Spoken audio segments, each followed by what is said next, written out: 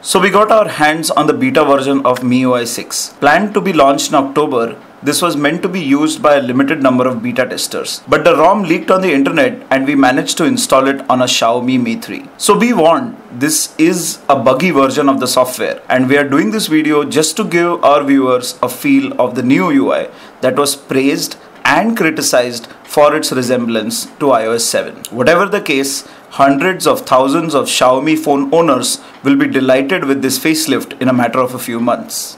When you turn on the phone, you can see that the slide to unlock works just like Windows Phone. You have to swipe upwards to unlock. Gone are the 4 corner shortcuts that were in MiUi 5 for accessing basic functions. Next, the notification drawer is accessible even in the lock screen. You can also flick upwards in the home screen to summon a universal search function, similar to Spotlight on iOS. There is no doubt that MiUi 6 is heavily inspired by iOS 7.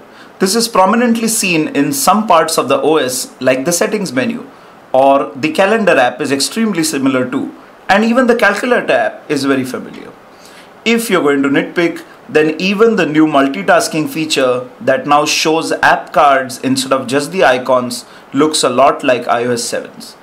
But the difference here is that you can change between the two views by simply pinch zooming. In closing, we'll let Apple and Xiaomi's legal team battle it out if it ever comes to that. Moving on, looking beyond the UI similarities, it is good to know that Xiaomi has retained some of the key functions with this visual overhaul. For example, you can still pull down on an app in the multitasking view to prevent it from being cleared by the built-in memory cleaner service. Or for example, when you're calling somebody, there is a call record option in the call menu itself. This is much better than having to rely on those third-party recording apps. There is also an option to record all calls by default. The stopwatch, timer, and alarm clock app are typically used as a playground by designers to show off their skill. And as you can see, it is quite attractively made in MiUI 6. Same is the case with the weather app or the compass app. The FM radio also looks clean and is definitely not inspired from iOS because no iOS device has had FM radio to date. You also get notifications right on your lock screen. They are hidden nicely by default with a number at the bottom which upon clicking reveals the content.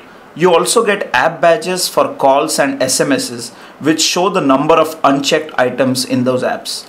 Unfortunately, the app badge for third-party apps like Hangouts stays at 1 even if you get multiple messages. But it is better than having no app badges at all. On a good note, unlike iOS, when you clear the notifications from the drawer, the badges automatically clear as well. The toast notifications for some apps like calls and SMSs are actionable. For example, an incoming SMS notification has a reply button, so you can respond without having to open the app. But unfortunately, this doesn't work with WhatsApp or other third-party apps yet. Common features like Do Not Disturb are a part of MiUI 6. More interesting features include a guest mode that hides pictures, messages, and notifications when turned on. You can also lock certain apps with a password or a pattern lock. The Backup and Restore app creates a single backup file containing all your data, including app data, that you can save on a computer or upload to a cloud service. This is really nice to have because moving from one Android phone to the other is generally complicated, requiring the need of third-party apps. But moving from one Xiaomi phone to another shouldn't. The security app lets you create battery profiles where you decide which features should be turned on and off. Then the phone can switch from one battery profile to another depending upon the battery level or a predefined period, say every night. The Permissions Manager allows you to manage permissions on every app installed on the phone.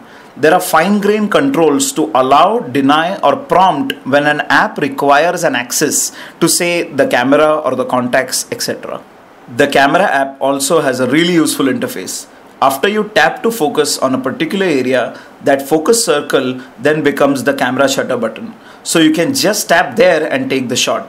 What's more, you can also dial the exposure from right there. Much easier than having to go through a menu to change that. There is also an audio shutter trigger where making a loud sound will trigger the shutter after 3 seconds. You can also swipe up or down to switch between the rear and front cameras. all in all, Xiaomi has put a lot of gestures throughout the UI that will require some exploring on part of the user.